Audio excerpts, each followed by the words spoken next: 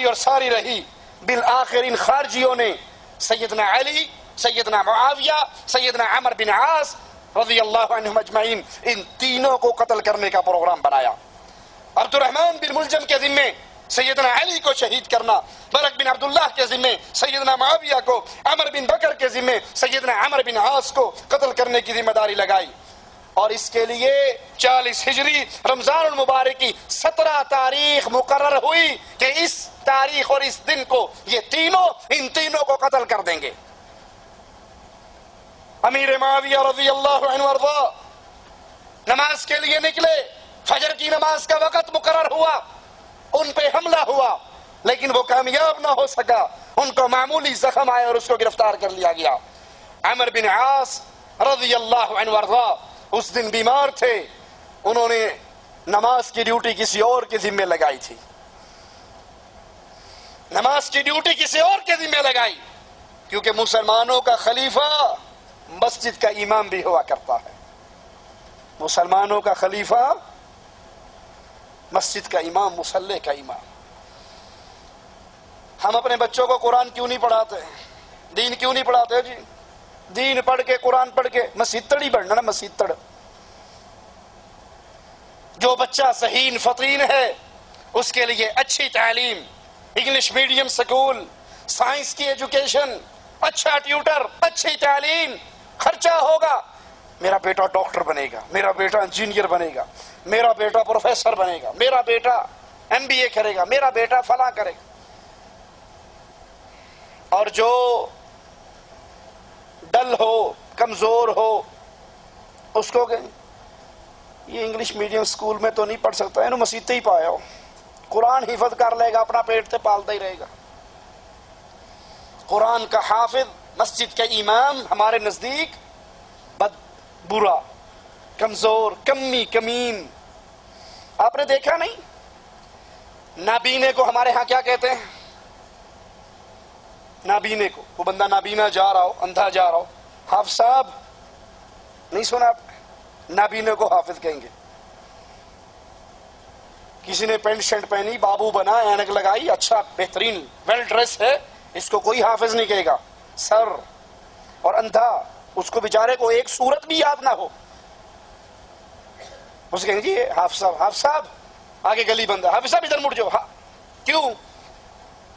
یہ ذہن کے اندر گندی سوچ اتنی بس چکی ہے کہ جو اندھا ہوتا ہے سوائے قرآن کا حافظ بننے کے اسے کوئی کام نہیں آتا، وہ صرف حافظ بنتا ہے۔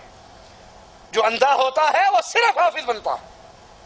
بیٹا لنگڑا ہو، بچہ لولا ہو، اندھا ہو، ڈل ہو، مسجد میں ڈال دیں گے۔ حالانکہ رسول کریم صلی اللہ علیہ وسلم کیا فرماتے ہیں؟ خیرکم، خیرکم، پوری کائنات میں سب سے بہتر جو قرآن سیکھے اور سکھائے۔ ڈاکٹر بہتر نہیں، انجینئر بہتر نہیں، امیر بہتر نہیں، مالدار بہتر نہیں، وزیر بہتر نہیں، خیرکم، پوری انسانیت میں سے سب سے بہتر وہ ہے جو قرآن پڑھتا ہے اور پڑھاتا ہے، سیکھتا ہے اور سکھاتا ہے۔ حافظ کا تو کیا کہنا، قاری قرآن کا تو کیا کہنا، ان کے والدین کے سروں پہ قیامت کے دن نور کا تاج رکھا جائے گا۔ جائیے پوری احادیث کو پڑھ لیجئے، کہیں آپ پڑھ لیں، مالدار کے سر پہ تاج، ڈاکٹر کے سر پہ تاج، جو اسپیشلسٹ ہو اس کے سر پہ تاج۔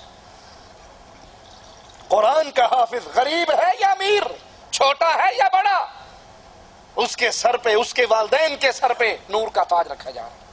اور اس سے کیا، اس کے والدین سے یہ سلوک، اس سے سلوک کیا ہے؟ اقرا وارتفع، پڑھ اور جنت کے درجے چڑھ، جہاں تیرے منہ سے آخری آیت نکلے گی جنت میں وہی تیرا ٹھکانہ ہوگا۔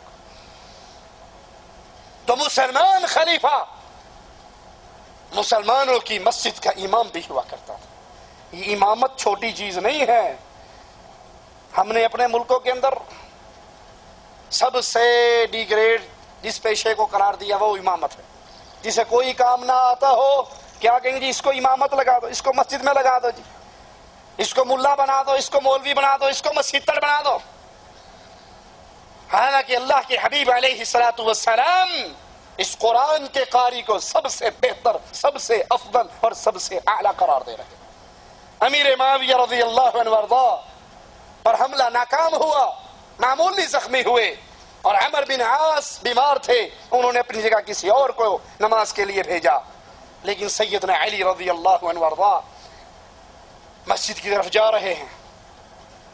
عبد الرحمن ابن ملجم، یہ مجرم، یہ اللہ کا دشمن، راستے کے اندر گھات لگا کر بیٹھا ہے اور اپنی تلوار کو زہر سے بھرا ہوا سیدنا علی کے اوپر وار کرتا ہے، جو ان کے سر پہ پڑتا ہے۔ آپ زخمی ہو جاتے ہیں اور کہتے ہیں اس کو پکڑ لو۔ اپنے بیٹے حسن حسین کو بلاتے ہیں، وصیت کرتے ہیں اور کہتے ہیں اس کے ساتھ اچھا سلوک کرنا، اگر میں بچ گیا میں خود اس سے جو چاہے ماجرا کروں، چاہے انتقام لوں، سزا دوں اور چاہے معاف کر دوں، لیکن اگر میں اس زخم میں مارا گیا پھر قیامت کے دن میں اس سے بدلہ لوں گا، اللہ کے دربار میں میرا اس سے ماجرا ہوگا۔ اگر میں مارا جاؤں تو اس کو مار دیا جائے، اس پہ حد قائم کر دی جائے، اور اگر میں بچ جاؤں تو پھر میں اپنا ماجرا اس کے ساتھ خود نبیڑ لوں گا۔ لیکن وہ تلوار زہر سے بھری ہوئی، وہ تلوار، وہ زہر آپ کے جسم میں اپنا اثر دکھا گیا اور آپ اسی زخم کی تاب نہ لاتے ہوئے شہید ہو گئے۔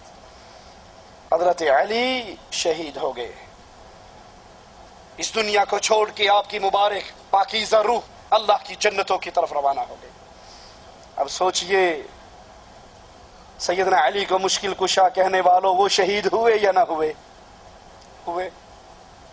جو مشکل کشا ہو، حاجت روا ہو، بگڑی بنانے والا ہو، اس پہ موت وہ ایک اللہ، وہ ایک اللہ ہے جو ہمیشہ سے ہے، ہمیشہ کے لیے ہے۔ اس اللہ پر کبھی موت نہیں آنی۔ لا تأخذہ سنۃ ولا نوم، اس کو موت کیا نیند نہیں آتی، نیند کیا اونگ نہیں آتی۔ کل من علیہا فان، اس دھرتی پہ جو بھی آیا ہے آپ اس کو بڑے سے بڑا مقام دے دیں، بڑے سے بڑا رتبہ دے دیں، بڑے سے بڑا عہدہ دے دیں، بڑے سے بڑا اس کا نام کے ساتھ تم چھلے لگا دیں، لیکن اس دھرتی میں جو پیدا ہوا ہے وہ مرنے کے لیے پیدا ہوا ہے۔ کل من علیہا فان، سب نے مرنا ہے۔ وَيَبْقَى وَجْهُ رَبِّكَ الْعَلِيُّ، اگر بقا ہے تو ایک اللہ کے لیے، اگر ہمیشگی ہے تو اللہ کے لیے۔ نہ رسول ہمیشہ رہے، نہ انبیاء ہمیشہ رہے، نہ اولیاء ہمیشہ رہے، نہ علی ہمیشہ رہے، نہ ولی ہمیشہ رہے۔ جو آیا اپنے اپنے وقت پہ اس دنیا کا وقت گزار کر اگلے جہان کی طرف روانہ ہو گیا۔ ہمیشگی ہے، بقا ہے، ہمیشہ کی زندگی ہے۔ جب کچھ نہیں تھا وہ تھا، جب کچھ نہیں ہوگا وہ ہوگا۔ یہ ذات صرف عرش والے اللہ کی ہے۔ باقی سارے اپنے اپنے سانس لے کر آئے ہیں، باقی سارے اپنی اپنی مہلتیں لے کر آئے ہیں، کسی کی مہلت کبھی ختم اور کسی کی مہلت کبھی ختم۔ جو مہلت لے کر آئے وہ مشکل کشا اور حاجت روا نہیں ہوا کرتا۔ جو مہلتیں لے کر آئے، جس کو خود غم پریشانی دکھ آئے، جس کو چھپ کر لوگ وار کر کے قتل کر جائیں، وہ مددگار کیسے ہوا کرتا ہے؟ یا علی مدد کا نعرہ لگانے والوں، علی کے لیے غیب کی باتوں کا دعویٰ کرنے والوں کہ سیدنا علی کو ساری غیب، ساری باتوں کا علم تھا۔ اگر ان کو غیب کا علم ہوتا، اپنے گھر سے نکلنے سے پہلے وہ تلوار لے کر نہ نکلتے کہ اس مجرم نے مجھے راستے میں مارنا ہے، کیوں نہ میں ہی پہلے اس کو قتل کر دوں۔ ان کو غیب کا علم ہوتا، کسی مسلمان فوجی کو بھیج کے اس کو گرفتار کروا لیتے۔ ان کو غیب کا علم ہوتا، جب وار کرنے لگا تھا تب ہی پیچھے ہٹ جاتے۔ سوچنے والے سوچتے نہیں اور بے عقلی کی دنیا میں بہہ جاتے ہیں۔ سوچئے اللہ کے لیے، اگر سیدنا علی کو غیب کا علم تھا تو جان بوجھ کے گھر سے نکلے۔ انہیں پتا تھا کہ اب مجھ پہ وار ہونا ہے، جان بوجھ کے آرام سے چلتے اور پیچھے سے وار کر گیا؟ نہیں، یہ غیب کی باتیں اللہ کے علم میں ہے، یہ غیب اللہ جانتا ہے۔ سیدنا علی اگر آج آپ کی اور میری مدد کر سکتے، ان کے پاس یہ قدرت، یہ کرامت، یہ طاقت ہے